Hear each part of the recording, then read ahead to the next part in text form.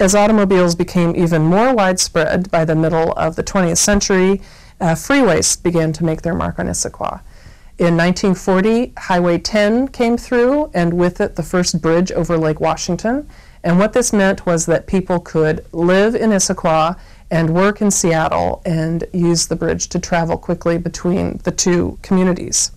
Highway 10 also served to split the valley in half, which meant it divided a lot of the dairy farms, and that provided a hardship for some of the dairy farmers who now had to figure out how to get their cows from a pasture on one side of the freeway to a pasture on the other side of the freeway. There was no freeway. There was no freeway. Highway 10 ran through the city, and there was a stoplight on the highway. And we had a four-way stop, a blinker light at Front and Sunset. And those were the only lights in town. Before the floating bridge, you had to go down around the lake and through Renton, and then through what was later Rainier Valley. And so it was about an hour trip. I was living up there about a mile out of Issaquah, right at the intersection where they go down to West Lake Sammamish Parkway, and we had a little stream there below the hill, and we lived there for 20 years.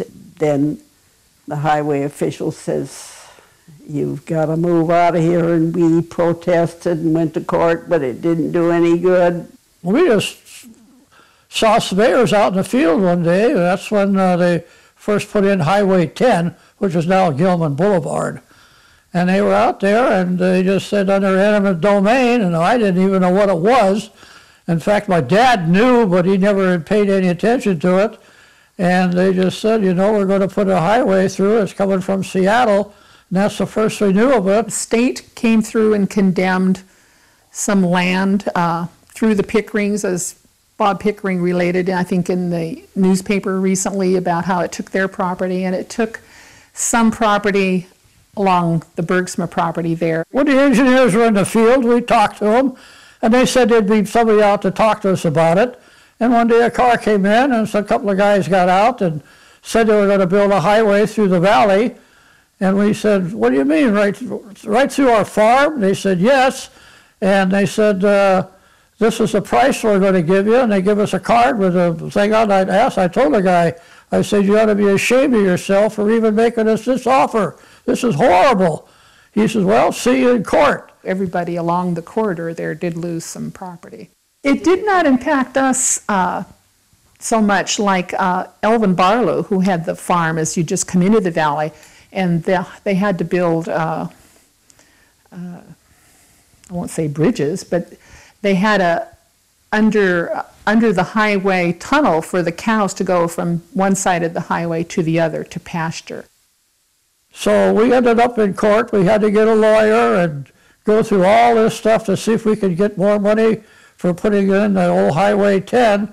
And during the court session, we tried to get them to go down 56th from the east side of the hill, come all the way down 56 and go around by the gravel pit, but they said, "No, we're going through the middle." And it's ironic that even today, I've talked to different engineers that were at court with us, against us from the state, said that's really where the road should have went instead of cutting the valley in two.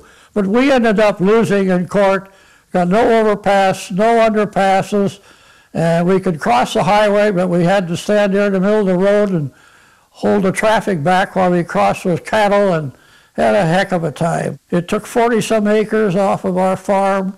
That's when farming really through the whole valley, the Barlow farm, Berksma farm, our farm, all of them.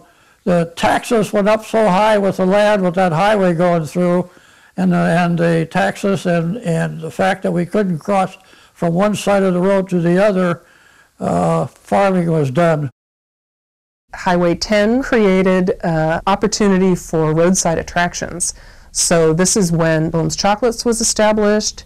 You had little businesses like Bert's Hamburger Stand that were established to take advantage of the traffic going from Seattle to points east. There were also a number of small roadside motels that were established along I-10. I-10 today is Gilman Boulevard.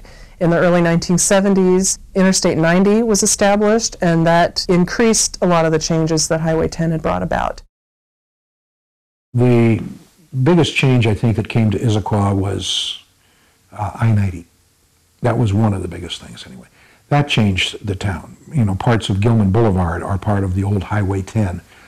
And in those days, we could turn left easily onto Highway 10, cross the traffic, and go into Seattle.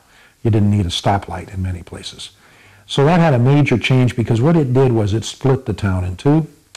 You had this north side and the south side of I-90, and it provided access to the town like it had never been provided before. It was in 1969, I believe. The road was either constructed or we were still talking to the state about what it was going to look like. And I can remember the District 1 administrator coming out to a city council meeting and telling everybody what the new I-90 was going to look like. And everybody was concerned because they thought that it would bypass Issaquah. Nobody would come here. The state was very difficult for the families that lived here in town where they took property. Their primary contention was that the property would be worth more after they took it and built the freeway than it was before they ever did it. So we lost 11 acres of ground, but we took the state to court and we won. But the Pickerings, I think, lost close to 50, 60 acres of ground, and they lost in court. So that the state came through here and bought most of the property 10 cents on the dollar. And it was a horrible travesty for these families. They wound up with their property all split up into various smaller parcels, not knowing what to do with it, couldn't farm it anymore. There was no good access back and forth between the north side and the south side. So they sold or lost portions of their property to the state that I remember very, very well. It was really sad to watch.